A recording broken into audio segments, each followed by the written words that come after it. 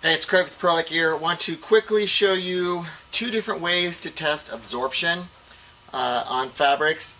In this first one, and I'll put them both in one video, but in this first one I've got the fabrics stretched across a hoop, and I just placed them on some clear cylinders, so if the weight of the water exceeds the capacity of the fabric to carry that water, I can see it drop through.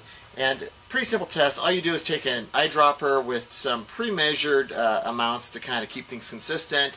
Once again, paying attention to temperature and humidity. You also want to pay attention to how far away from the fabric you are so that you don't introduce a mechanical force when you're dropping the water onto the fabric. And then just drop the water onto the fabric and measure how quickly it absorbs into that fabric. It's a visual measurement, but it's pretty obvious. This is a Mico fabric here, this is a pure merino here.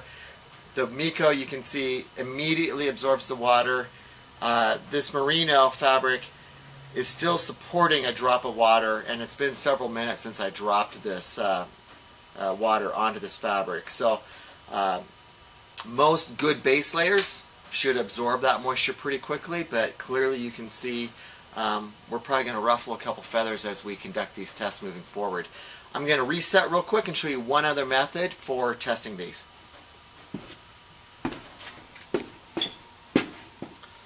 Okay, I have reconfigured the test. This test is very similar to the previous test that we did.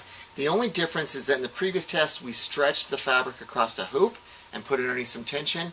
In this test, the fabric is just unsupported, so it's resting looser, and so sometimes that makes a difference on how quickly moisture is absorbed, whether the fabric is under tension or not. So just reproduce the test, exact same results. So looking forward to performing this test for you across all the really popular base layer products, and so you can see just which ones work well when it comes to absorption. If you have questions on this or suggestions, give us a call, area code 406-582-0508, or send us an email to info@prolightgear.com. Thanks for watching.